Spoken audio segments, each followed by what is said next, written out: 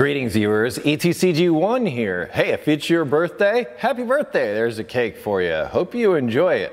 It's delicious, all digital and stuff. We tend to overcomplicate things, or at least that's been my experience. I've been doing the YouTube thing now for about 10 years, which means a lot of people have reached out to me and asked me questions about their vehicles and the problems that they're having with them.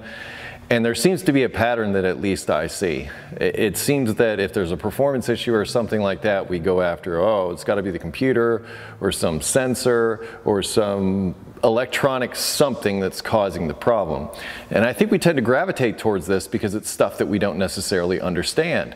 And that's why I started my channel in the first place, to help, demystify a lot of the issues with auto repair. And most recently, I got an email from somebody in response to the gift that keeps on giving. It's time to get serious about the auto repair industry. All this stuff's gonna be linked down in the description, so check there if you have questions. And he was talking about the auto repair industry, how complicated vehicles are getting, and specifically he was talking about electrical vehicles and the fact that you're gonna need a degree in electrical engineering to work on those vehicles.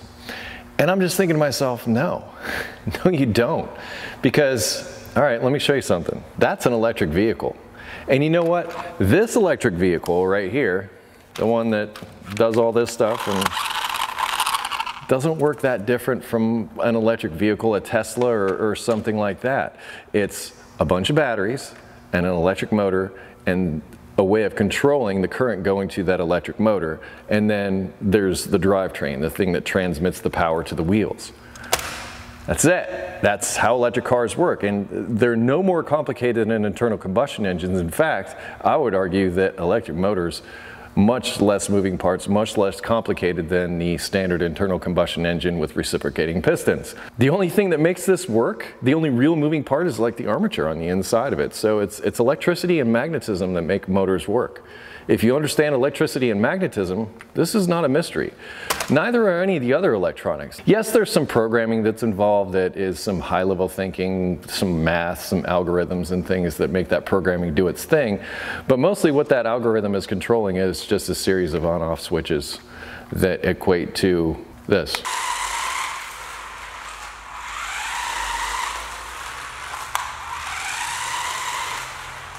That's it. So rather than me turning this switch, you got a gas pedal. I can't call it a gas pedal, it's more like a volume knob, but the point is, we tend to overcomplicate the things that we don't understand.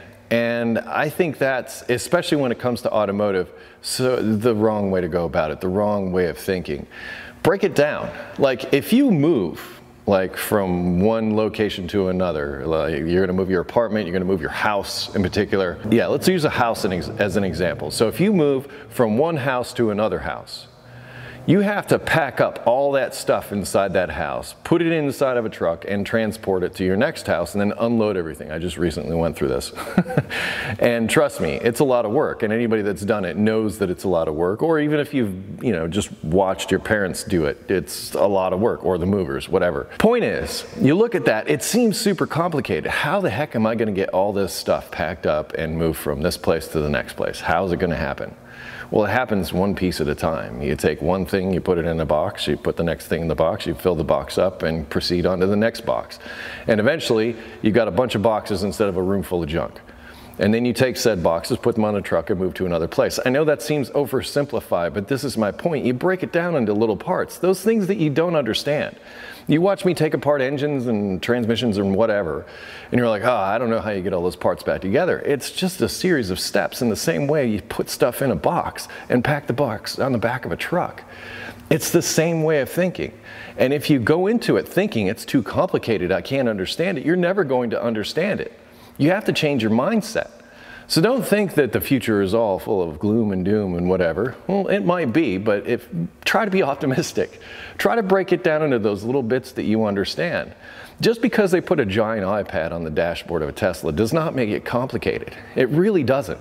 Yes, it's a series of electronics and all that kind of thing, but I think at the end of the day, aside from the cost of the batteries, electric vehicles will be cheaper to produce, and perhaps they will be more plentiful. Look, these things are all over the store where I got these, the big box store. I mean, and cheap, very cheap. And that's where I'm coming from with this. Now the batteries in this, readily available off the shelf, and I shoved them in there. This is where the challenge comes in with electric vehicles. This is where that electrical engineering side comes in. But that has nothing to do with repairing them. If a battery fails or is failing, you replace it. It's just that simple. In fact, I've argued in other videos that vehicle manufacturers seem to be moving towards a modular construction. In other words, taking the quote-unquote guesswork and mechanic work out of working on vehicles altogether. They want to make it so that they can create 12 different vehicles out of one platform. For instance, the Fairmont over there, the Fox body platform. The reason I chose it, because it shares all the same chassis parts and everything as a Mustang from 1979 to 1993. So I've got a huge swath of aftermarket parts that I can choose from for that car, but it was never intended for that car. It was intended for that platform. Are you following me here?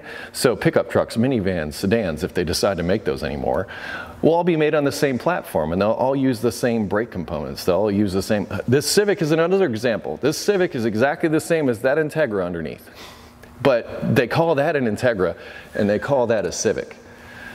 Point is I think this is going to be more and more prevalent within the automotive industry. So much so that even replacing a brake assembly, you notice I said that, regenerative braking, instead of worrying about, swapping pads and rotors, maybe you swap out a whole assembly that is the regenerative braking system and a friction material, if there even is a friction material or something like that goes in there. Now granted, the electronics and stuff that are behind this, as I stated, could seem complicated, but break it down. It's not that complicated. I think that manufacturers want to turn mechanics into parts changers. They don't necessarily want people with a lot of mechanical background or anything. They just want people who can take things apart and put it back together the way they want it to. I think that's what they want. I think vehicles will get to that point, but they'll make it proprietary so only they have access to the software and whatever to give it the handshake between that new brake module you just installed and the vehicle that it's going into. That's where I think it'll be.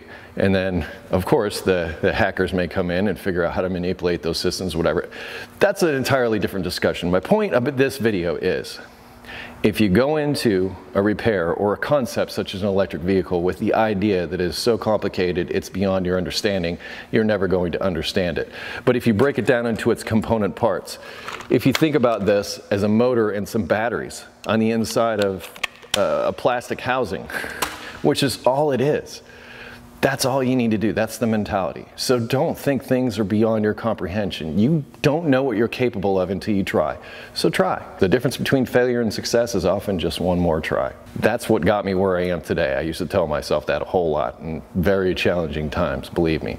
Anyway, as I stated earlier, there will be links in the description to additional videos and stuff for you to watch and be entertained by, because you like watching my stuff, don't you? Yeah, you do. If you have automotive questions, there'll be a link in the description to eric@thecarguy.com, which is where I ask you to go to get those automotive questions answered.